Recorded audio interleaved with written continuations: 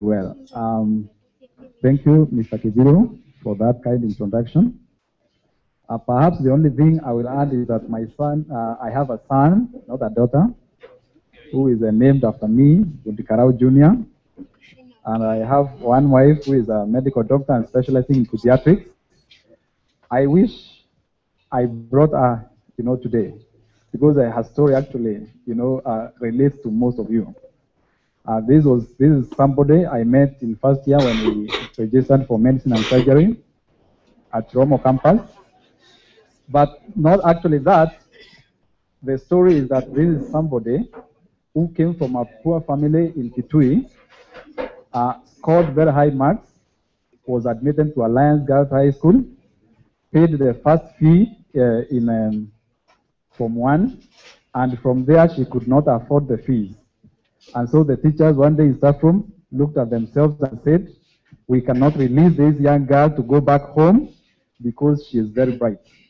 And bright she was, and hardworking she was, because when we did our KCSE in 2002, she was the best girl at Alliance Girls High School. So for those of you in Alliance Girls, how many of you are in Bush? Bush guys? She was in a house. Okay, I've never seen the house, but I hear it's called Barnes House. Okay, so but I know you are going to meet her one of these days.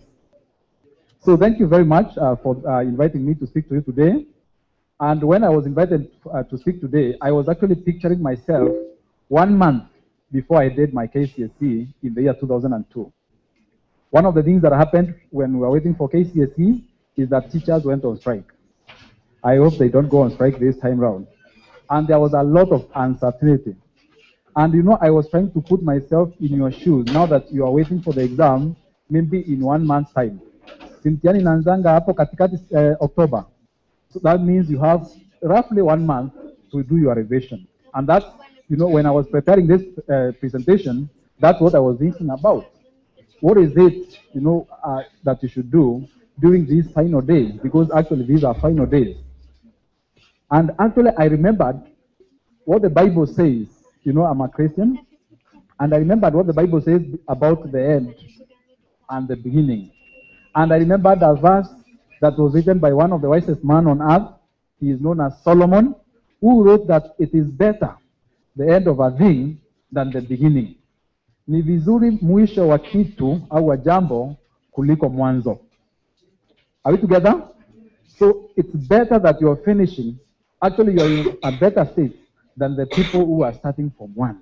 I want us to start like that.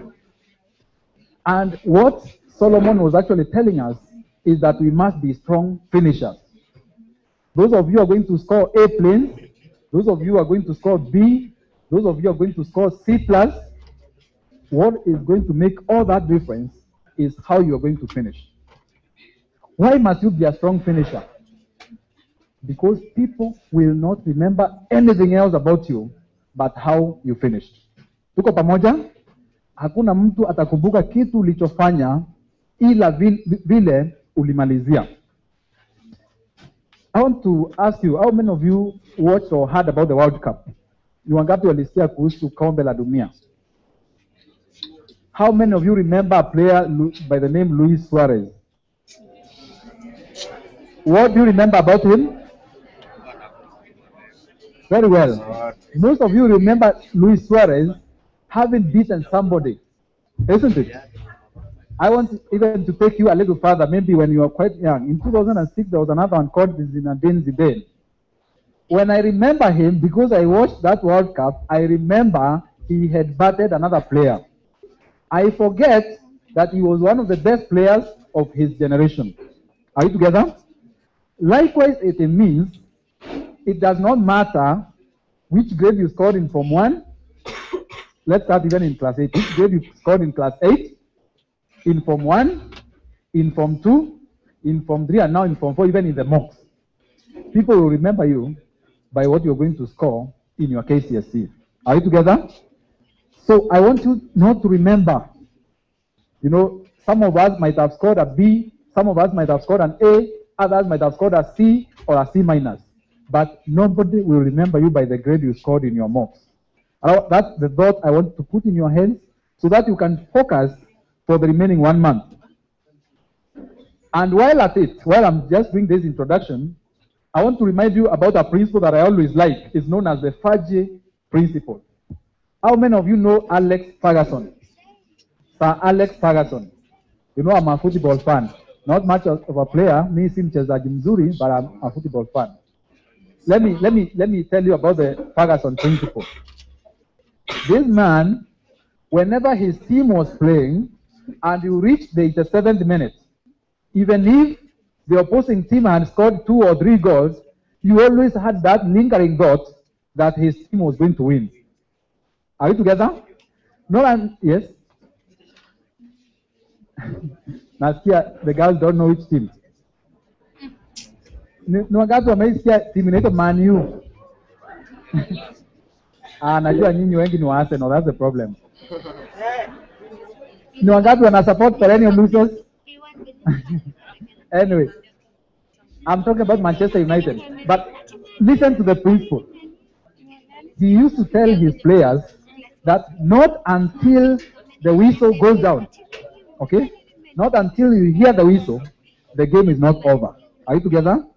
That means that if you are a Manchester United player and the game has reached 87 minutes, and even if there are 3 minutes remaining, that is enough time to score 3 or more goals.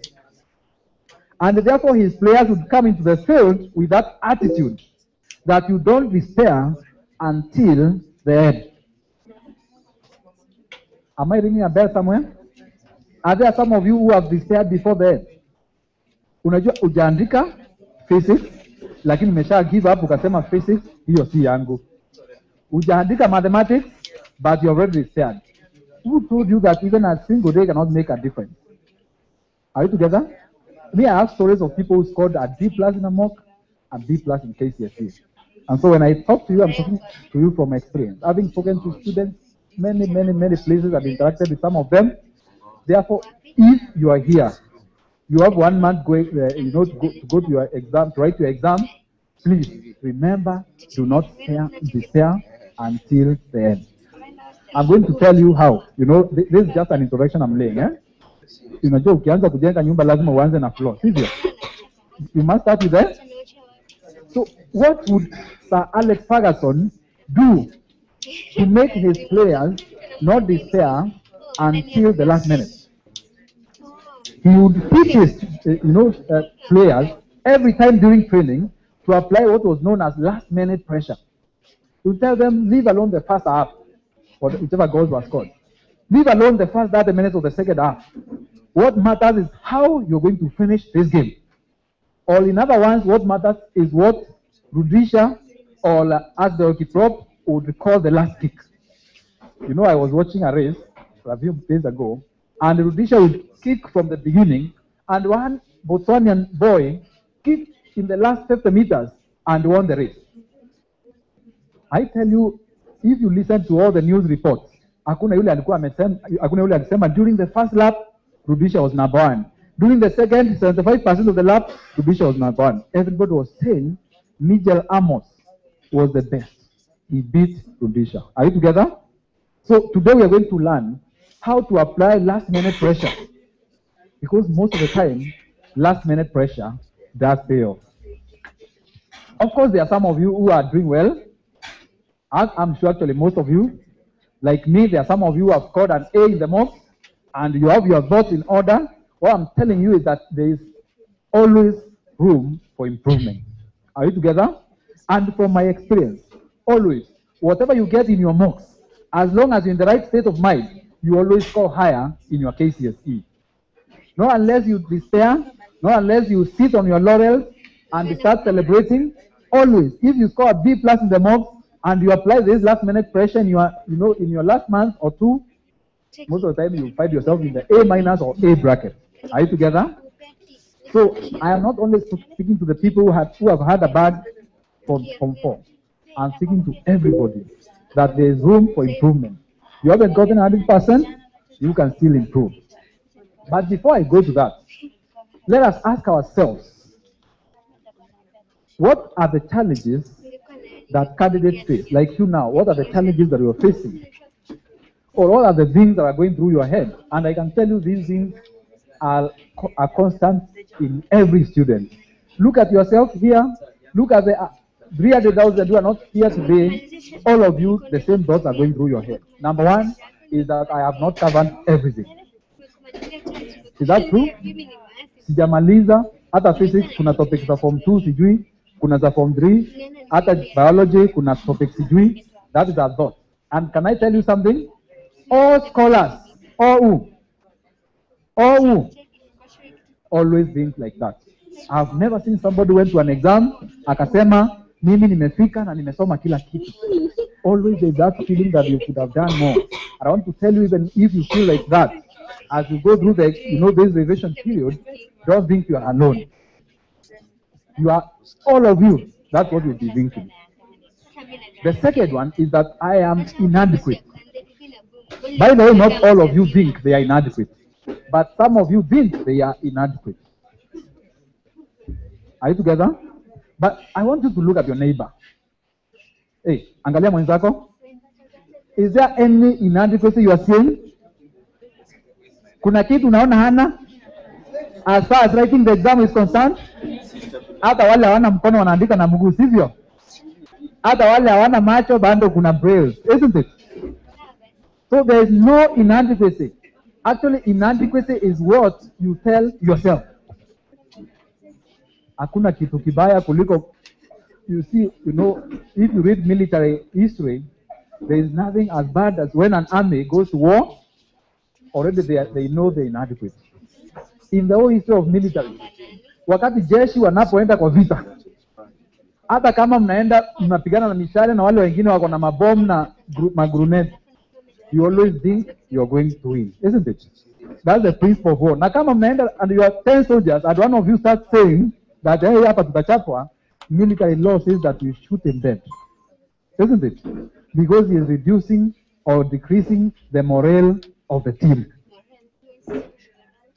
When Israel has been fighting Palestine a few days ago, there is an order called the Habidan order, that if a soldier is abducted, that's one, or two, if a soldier gives up in the front line, he should die.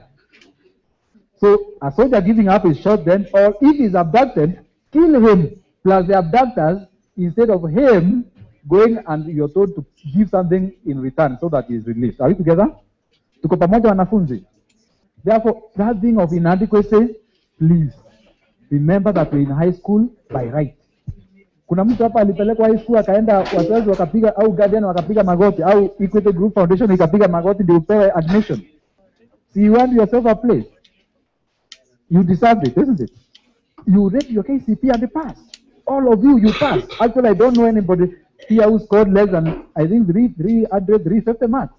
Some of you 400. That means you deserve, you are adequate, and you are here because you can make it. Tuko pamoja. So for those of you who are thinking, Mimi, when we were in high school, we used to think, wale wako Alliance au Starehe ndio upita. Until I came, when the results were being announced, those guys who were there, they were telling me, they looked at the person with the highest performance index. They realized the mean is, that number, the index did not start with a 4000. How many of you are in Sarai? Is that your index number? 4 with many, many zeros. They realized, no, see you. Then they looked at that, it's not for Alliance. Then they looked at that, no, it doesn't look like for Nyeri High School. They looked at that, no, it doesn't look like for Pagani Girls. They realized it was for a school in Meru, which was not even ranked among the top 100. I can tell you, if I thought I was inadequate, today I would not be here speaking to you. So it does not matter the school you are in. You are there by right. I believe your teachers have done a good job, and you have done your part of the job. What is remaining is for you to stand in position and proclaim your grade. Look at your neighbor and tell them, proclaim your grade. Very well. The third thing that the third challenge that faces candidates is that I am unlucky. We think sometimes passing is a matter of luck. By the way, let me tell you one thing. kupita standard 8, but to some extent can be due to luck. Unajua hivyo? Because your choices are restrained between A and D. Sivyo? You know, how many of you have done probability in mathematics? All of you, isn't it? That means the probability of getting a correct answer between A and D is how many? What percentage? A quarter. 25%. That means actually theoretically you can get 25% in your KCP without doing anything. Sini ukweli? Lakini sasa angalia high school, you get a blank page with a question. Surely luck cannot play any role there. It must be you who knows what you're being asked and you writing it there, isn't it? Tuko pamoja? So luck iliishia class 8. Saa hizi ni wewe utaandika kile unajua. The fourth thing that I know is facing you is pressure of expectations. Kila mtu ana expect upite. Starting with your guardians and parents, your friends, your sponsor, kila mtu anataka ufanye nini? And sometimes that pressure can weigh on our shoulders and we feel it's quite heavy. But I want to tell you that one of the things that you must do during this 1 month is that you must actually relax. And the final challenge that I'm going to discuss is actually poor or discouraging mock results. You know, we are, all the time, every time we are sitting, to do any subject, we remember this is the subject that is called 40%. And even before you start reading, ishafunga akili yako and you know you are a 40% student. Now, amidst all these challenges, today I want us to ask, how can we solve these challenges? And finally, then, I ask, how can we revise for our KCSE? What I was calling last-minute pressure. But before I do that, let me give you one disclaimer. It's called a disclaimer on disclamation. That there is nothing that I'm going to tell you which is new. I want to illustrate this by telling you a story. Or giving you, an analogy. Are you ready to receive it? Can you picture the pool, the swimming pool? Is there a swimming pool in this place? Okay. When you finish this, go and look at it. Or a fish pond. Is there one? Hapa kuna fish pond? Okay. Now let me give you the analogy. There are two young fish who are swimming in a pool or pond one early morning, enjoying the early morning swim. And the sun, of course, it's shining, the sun is shining. And as they are swimming along, you can picture them, can you? They meet an older fish, a bigger fish. And the fish looks at them, and the bigger one looks at them and asks them, hey boys, how is your morning? Of course, they don't answer. They continue swimming, and then he looks at them again and asks them, boys, how is the water this morning? So they continue swimming. They continue swimming. When they swim for like 100 meters, they look at each other, and one of them asks the other, by the way, what the hell is water? Okay? My analogy ends there. That means these fish have been swimming in water, but they don't know what water is. Tuko pamoja? Are we together?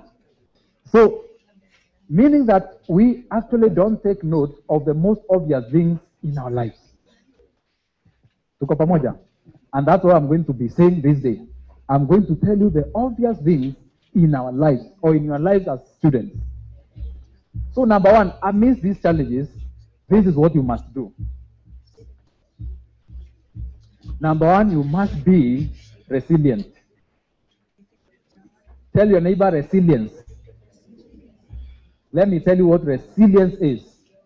When we were doing physics in high school, one of our physics teachers would take the ruler, the 1 meter ruler, and he would bend the ruler, and all of us would be, waiting for the ruler to break. And he would continue bending it and bending it and bending it and bending it and bending it. And when he is almost, the ends are almost joining, the ruler would crack. Then he would measure and tell us, you can see how resilient the material is. What is resilience? Resilience is the ability to return to your original state after a challenge. Tuko pamoja? To return to the original state after? I know some of us have been challenged. Some of us have not even returned to that state. but you must be resilient. You must stand up. Ukipata knock upande huu, unaamka, unajaribu tena, kukazana, unapata another knock. Kwa ile life yote nimesoma about, and I've spoken to many professionals, many places. I can tell you, next week, I'll be in a place called Kinshasa, Congo, to speak to a group of students. And I can tell you, I've been to almost all the continents in this world. Na sijaipata even one academic. You are also academic, isn't it? Who has gone through the course without failing once. Without failing, ukienda hata kwa wale waliitwa the most brilliant people, hata Albert Einstein, hata Barack Obama, you read their stories or they tell you their stories, kuna siku moja alianguka. Sawa sawa? Hata Nelson Mandela kuna siku moja alifanya nini? Hata wewe kuna siku moja nani hajaanguka hapa? Mkono juu. Hata siku moja hujaipata, your teacher calls you anakuambia no, this is not good. Or you look and you set a mini score of 80, you get assisted. Nani? Very few, isn't it? Very few, if any. Lakini, let me ask you, what is the difference between Obama, Einstein, Mandela, all those brilliant people, and some other people we don't know? Is that Obama, alipoanguka, hakukaa pale chini. He woke up, akasema, this is the mistake I made, this is what I will do next time. The same with all the people who made it. Are you together? The same with all the people who? But amongst all the people who made it, there are thousands who never made it. And perhaps who are doing better than even Obama. And what happened? Walianguka siku moja, wakasema mimi, this is my blessing. Even in high school, I saw many mathematics from one. Term 1, 90%. Term 2, 80%. Term 3, 40%. When you start from 2, wanakuambia mimi hesabu na mimi we don't see eye to eye. Hata huyo mwalimu mwenyewe akiniona inapotea hiyo formula. And you know what? Kukuja form 4, they scored an E in form 4. And the question is, between this brain that was scoring a 90 and the brain that scored an E, do you think the brain changed? There was a very little change in the brain, if any. What changed are the perceptions and what information this person fed into his brain. Let me give you my personal example. When I joined high school, I was from the village. So even spoken English was a problem. Written English was a problem. The first day we were told, write a composition on your first day in high school. Were you told to write that one? Things have not changed after all, yeah? The more things change, the more they remain the same, yeah? That composition I got 4 out of 20. Because, I was writing everything flat. My first day in school, I came with my father with a tin box. I was as happy as a spinster who has been married. The way we used to write in primary school, we were told, for you to have a good composition after every sentence, a simile. And so the teacher, everything was painted in red. This is flat. This is inappropriate, 4 out of 20. And, I looked and said, oh, English. And I would be performing well in mathematics and everything else and very poorly in English. Until I reached Form 2 and there was a student called Rafo. Rafo, I'll never forget him. He's a manager in one of the top banks right now in the country. Rafo was from the city. And in the city, they used to write like they were writing novels. Right? By the way, I've written a novel, yeah? So soon you can go to the bookshop and buy. I'll give you the title of the novel. So these days, I'm not very poor in English, after all. So I asked Rafo one day, Rafo, you know English a lot. Why don't I be writing compositions for you? You mark for me. Are you there?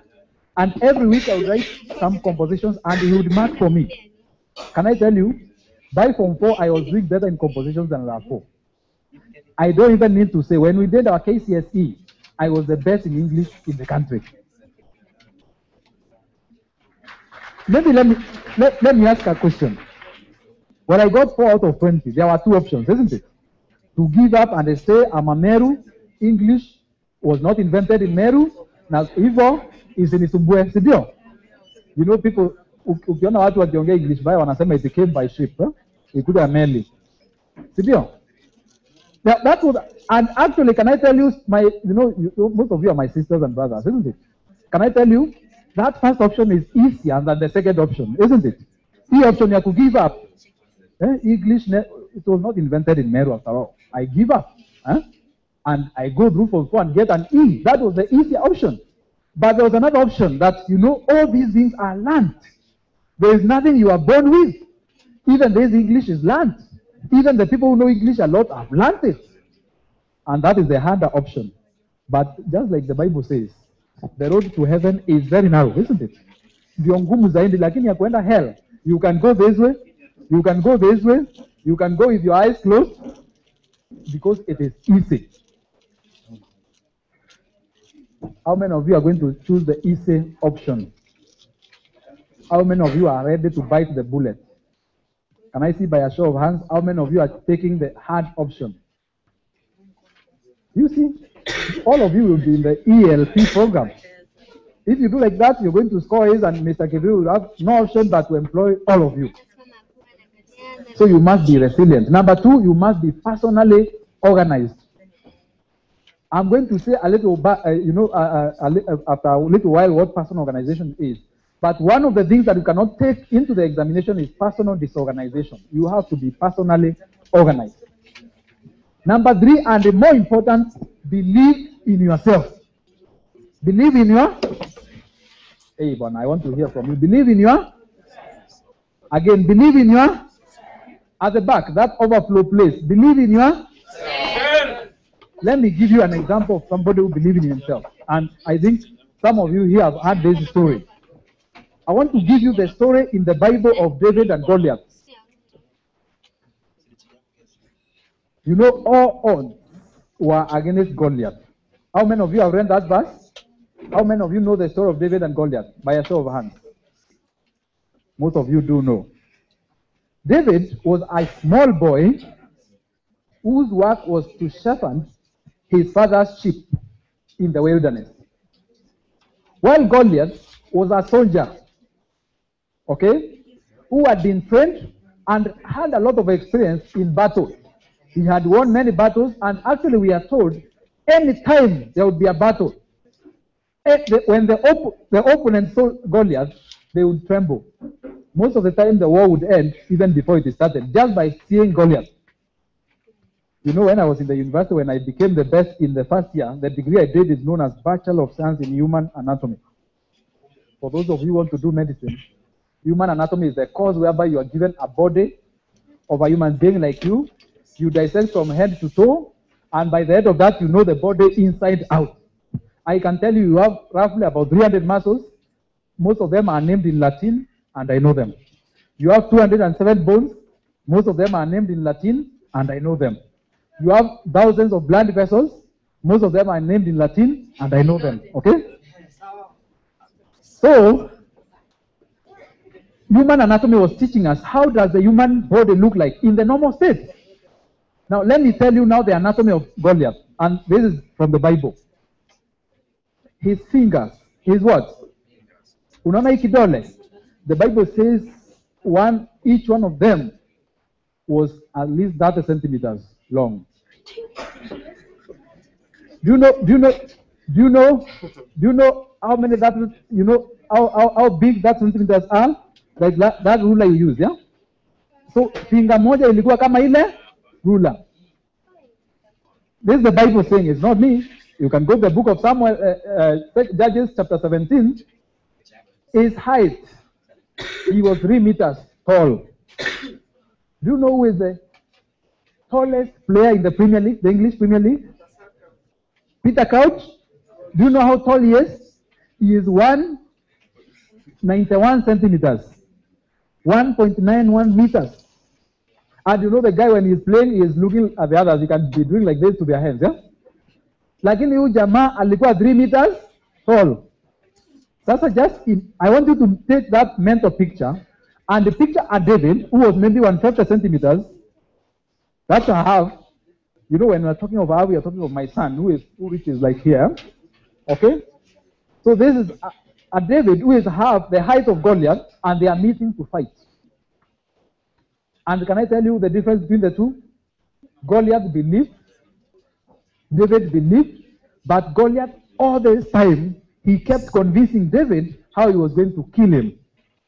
Actually, the Bible records walipokutana, Goliath alikuwa anaambia David, you know, hey, you kijana, how can you come to me with a sling? You think I'm like, mimi ni kama nyuni. And you know, all this time, David was conserving his energy and he was convincing himself. Of course, when they met, you know who won, isn't it? So, as KCSE comes, it's like we are Davids in the midst of Goliath. But the way we will win is by believing in ourselves. Actually, the Bible says, when David went to the king looked at him and was, you know, kijana, unaweza enda to fight with a giant. And David looked at him and said, yes, I am the one who is going to fight. Then he was told, no, at least wear some military clothes so that even if a spear is thrown, it doesn't go through your heart. And when he wore them, he could not walk because they were very heavy. It's the Bible which says so. And David believed in himself. I will go without any of them, only with a sling. And that's why wherever I go, I always tell students that if you have a giant here, okay? If you have a giant, even KCSE is a giant. Can I tell you why KCSE is a giant? Because it is the most important exam you will ever do in your life. Some of you here will become engineers, some of you will become doctors, isn't it? Some of you will become teachers, isn't it? Some will become bankers. What is it that divides you into those professions? Sini KCSE. It's KCSE which, now, kuna wale, and I hope there is none here, who won't even go to the university because of the KCSE marks. So that's a giant. But now the thing is, if you have a giant here, and you're here, what would you rather do? Would you rather convince the giant that you're going to kill him, or would you rather convince yourself? That's how we convince giants. Most of the time, giants are animals and they don't hear your language. Okay? After we convince giants, you're doing nothing. The best thing you can do is to convince your. And so, among you, the students who are going to pass are the ones who have convinced themselves that they are going to succeed. What else can you do? I'm going to talk about something known as teamwork. Known as? There's a principle I use. And this principle is I usually say it like this. Tell me, and I'll remember 20%. Is that okay? Tell me and I'll remember how much? But listen to me, and I'll remember 80%. That means when you hear, you are likely to remember 20%. It's called the 20-80 rule. But when you say, you are likely to remember how much? 80%. How many of you believe in that rule? That's what I believe. Let me convince you. You know, all of you have been listening to teachers, isn't it? Everybody coming to teach unaketi hapo like a receptacle. We usually say at the ocean. Why it's salted is because it receives and never gives out. That's why it's salted. Receptacles. You have receptors. In medicine, we call them receptors. Your work is just to catch knowledge and store it. But when the exam comes, can you release it? How sure are you that you can release it? The only way to be sure is actually to say it. Is that okay? And the only way to say it is to be in a team or a discussion group.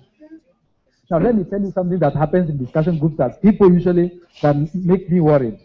Is that even in the medical school, when we form discussion groups, people would say, nitakuja hiyo discussion group, you be ready, I'll listen, and I'll pass. Na mimi naenda nasoma, I read everything. When we come, they sit. I talk. When the exam comes, I'm on top of them. You know why? It's because they have made themselves receptacles. And therefore, what you should do when you form discussion groups, I can assure you the person who says remembers 80%, but the person who listens remembers 20%. Is that okay? So form discussion groups. When should you form them? As early as next week. Is that okay? As early as? And when you form discussion groups, make sure that you speak there. Whether you know everything or you know half, it's better you know half and you are corrected, you remember, than going there to listen. By the way, I can tell you by listening to a discussion group, even if it's a student who is saying, There is nothing different that is being said than what the teacher has said. Ni ukweli uongo? Yes. And the other thing that I would like you to know is that you must manage your time wisely. I always use this rule. How many hours do you have in a day? 24 hours, isn't it? All of you will have 24 hours. How many hours should you sleep? Everywhere I go now, Lizango, as a doctor, you know, I did psychiatry. I was in Madara Hospital for, I think, 3 months. You know, I'm doing psychology and psychiatry. People ask me, Daktari, how many hours should I sleep? Can I tell you how many hours you should sleep? A normal person sleeps between 6 to 8 hours. Between 6 to? But can I tell you how many most of you will sleep? 8 hours. How many hours? Actually, if I were you, kama mimi ningekuwa wewe, ningelala 8 hours. Let me tell you what happens.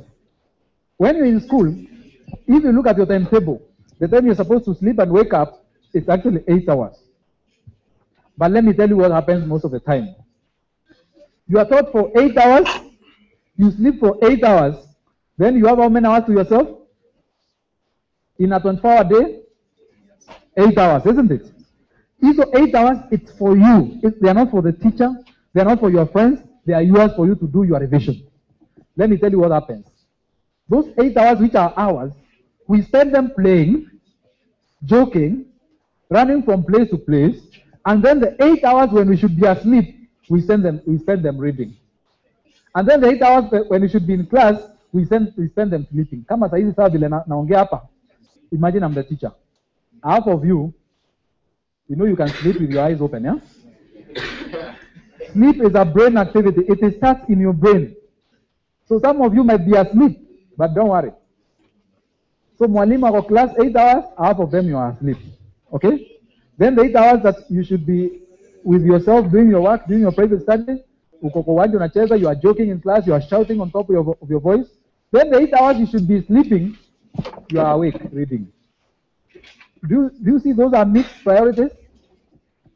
So when you open school next week, please make good use of your time. If we say you have 30 days, that means every day you have 8 hours for your own work. That means you actually have 240 hours. Now tell me, what is it that you cannot do in 240 hours if you want?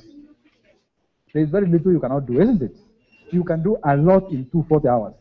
So please, when you are budgeting for your time for revision, make sure that you make use of your 240 hours, and the hours for sleep, you do sleep. Good.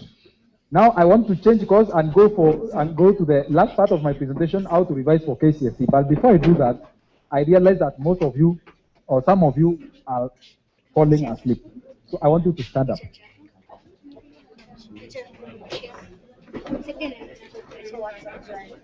While you're standing up, allow me as a doctor to explain to you how sleep comes in. Can I explain? Sleep comes like this. Sleep comes because your brain, the oxygen levels in your brain go down. And why do the oxygen levels go down? Because when you get tired, what is known as the respiratory drive, respiration, that's the lungs, huh? Respiratory drive goes down when you're tired, and therefore the amount of oxygen you inhale goes down, and therefore your brain activity goes down, okay? So you are actually suffering from a condition we call hypoxia. Tell your neighbor hypoxia. And when you see people sleeping here, they are suffering from hypoxia because they have not been breathing in and out well. By the way, even when you are doing your exam, some people who faint or they start shaking around, it's because of hypoxia, because they are taking shallow breath and therefore they are not breathing well. And so when you reach your exam, take a deep breath and get enough oxygen because it is free. The oxygen is free. So I want you to do that and get a good amount of oxygen into your lungs.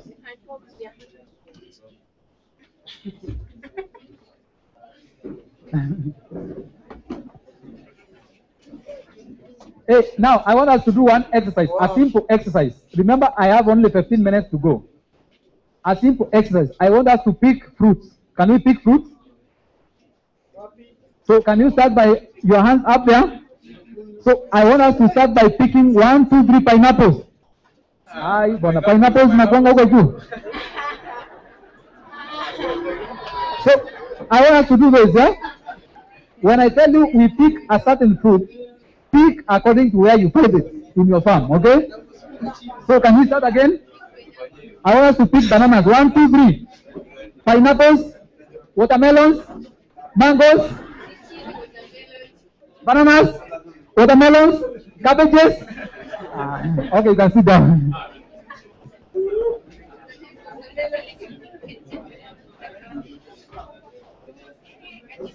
Now, I want to start by saying this,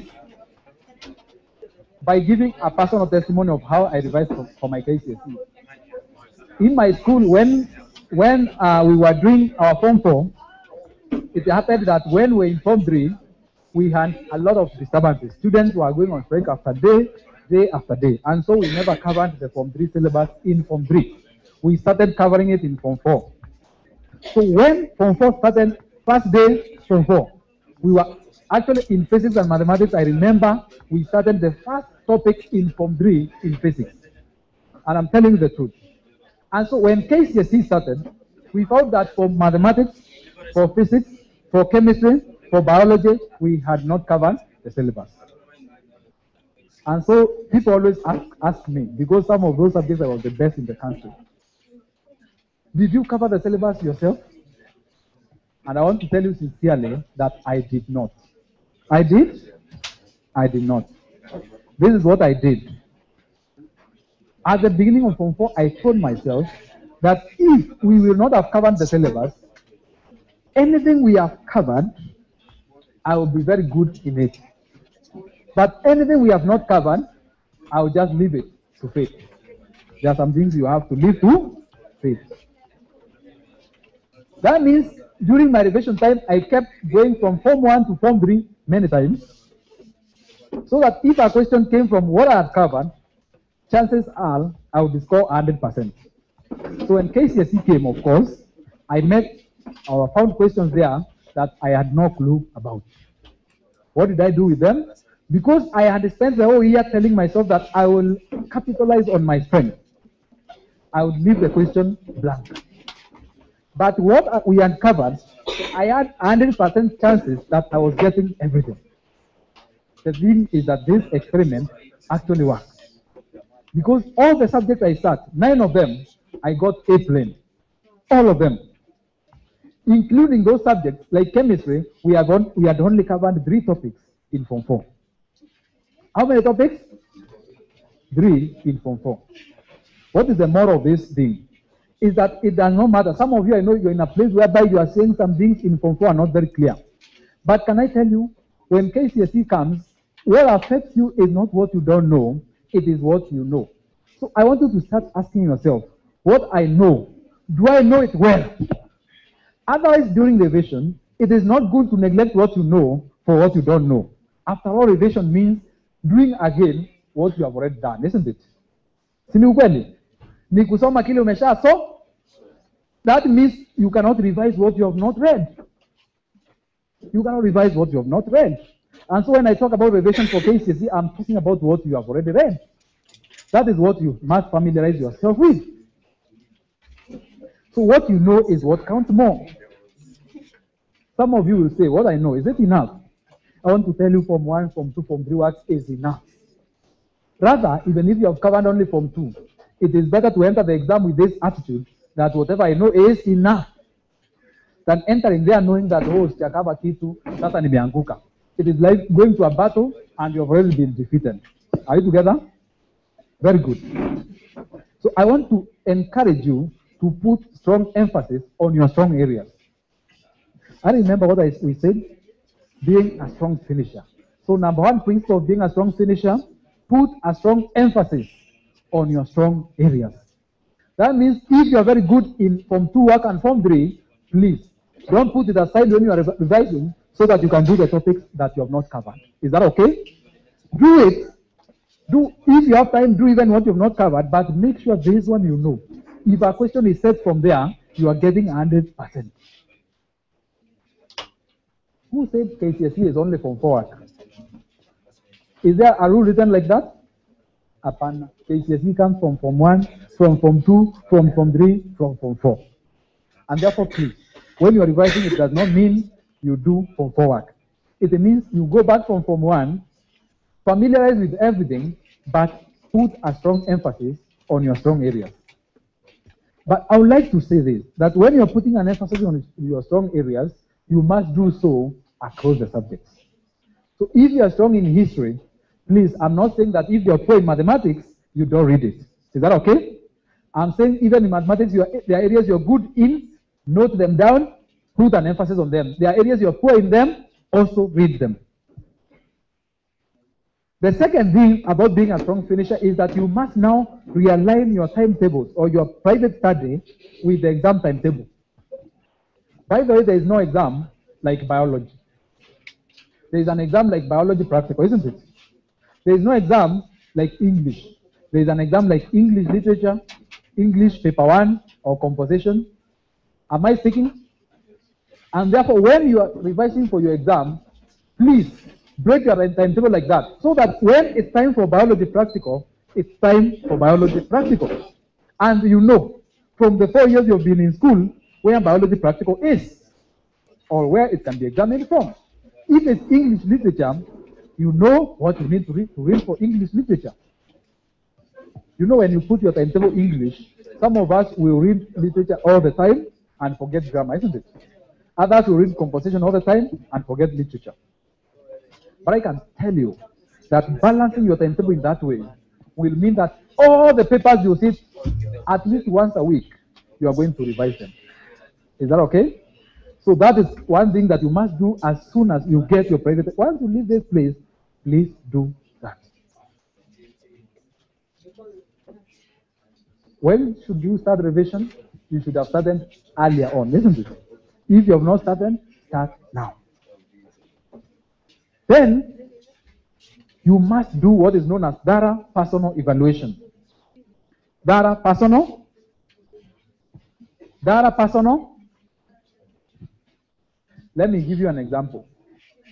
How good would it be that you know all the mathematics there is to know, but when it comes to the day of the exam, you know all the questions, but you don't have the know-how to finish all the questions in the given time. That means you should have evaluated yourself and you know that I can write with this speed, I can think with this speed, and therefore when I get to the exam room, I will finish everything that I'm supposed to do. Is that okay? That is personal evaluation. So when you're evaluating yourself, this is what you should know. What is your thinking speed? What is your calculating speed? What is your writing speed? Because you can read and know everything, but you're a slow writer.